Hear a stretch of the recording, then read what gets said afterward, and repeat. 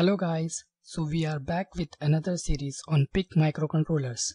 So in the following series, we will learn the coding using MikroC and the simulation on the Proteus, and also we will be learning the hardware working.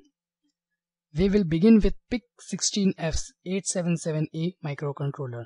So for this you need MikroC for the PIC, and we will see the working using the simulation, the Proteus.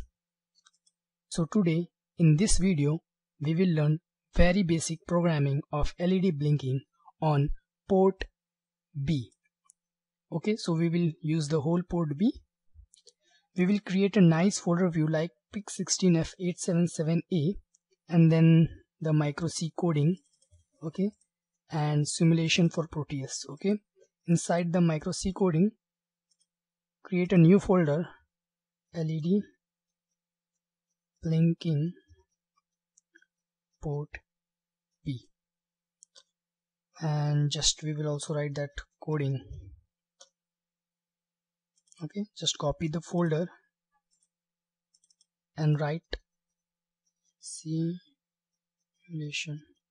so that we don't get confused. Okay, now the PIC16F877 has 40 pins. Okay, and we are going to just program for the LED blinking, so we are just concentrated on the port B, which has 8 pins. So now firstly we will be writing the code on the MikroC. So go to the projects and you have to just click on new projects. Now give the project name LED blinking port B.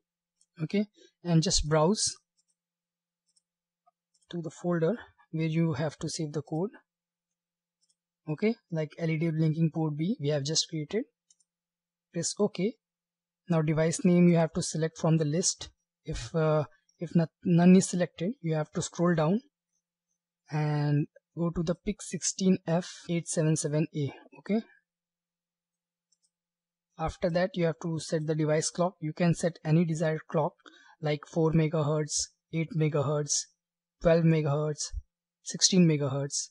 So I will be taking the 16 MHz. Now click next. We just don't need to add any files. Next, include all library default. Finish. Now you will get void main. Inside this, firstly we have to define the port B as output so that we can glow the LED. Okay, for glowing the LED we need to define it as output. So we will write tris B. Okay, tris B is used for defining the port as input or output. Okay, we have to give the value 0x00. Okay, this is the hexadecimal value 0x00. So now we have configured our port B as output, the whole port B, that are 8 pins. Okay, now we will be writing while 1. Okay, so this code will run repeatedly. Okay, and inside this we have to just write port B. Now we are selecting the whole port B and we are going to give it a value, say 0xFF. That means we are making all the pins of the port B as high. Now we will add a delay, okay, in milliseconds of 1000. This is equal to 1 sec delay, and here I will also add the comment port B as output, all the 8 pins. Okay, now making port B high.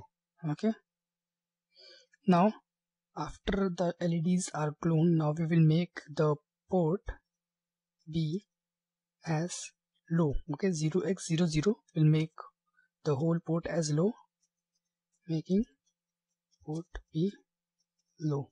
Okay, now we will again add a delay of 1000 milliseconds, which is equals to 1 sec delay. Okay, now after you have written this code, you just have to click onto the build and click here. Okay, and now it will ask you for the saving of the code. You can just see the folder where you are saving the code and click onto the save. Okay, and you will see that finished successfully. Okay, you can just click here also for building the projects, or you can go over here. Okay, now after you have finished compiling the code, go to the Proteus. Now we will create a new project on the Proteus for making a simulation, and we will write here LED blinking port B. Okay, and we will browse and just save it onto our desired location, that was simulation, and over here select folder. Okay, now you have to click here new project. Next, create a schematic for the selected template default. Here you have to click do not create a PCB layout. So we are not working on the PCB, that's why. Now we will create a new firmware project. Here you have to select the PIC16. Then in the controller you have to scroll down to PIC16F877A, and here you have to choose the compiler MPASM Proteus. Okay, now click the next and finish. Okay, now go to the schematic capture and just move this VDD over here. Okay, now we will pick some files from the library. You have to just click here, right click, and pick from the library. We have to get a LED. Okay, and in this you will see various LED.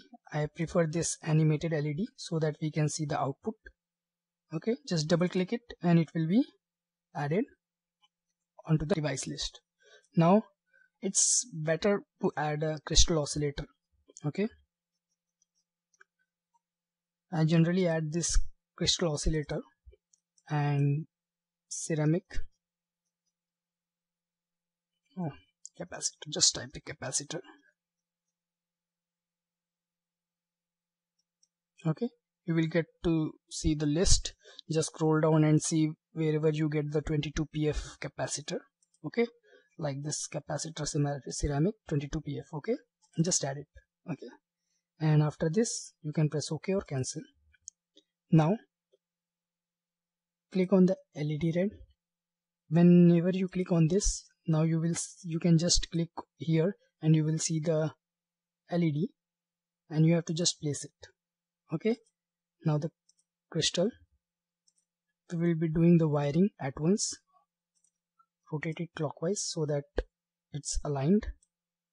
Now take the 2 capacitor, we can keep it like this also.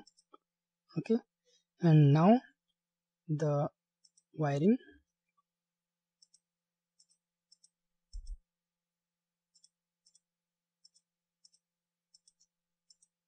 Join this and this.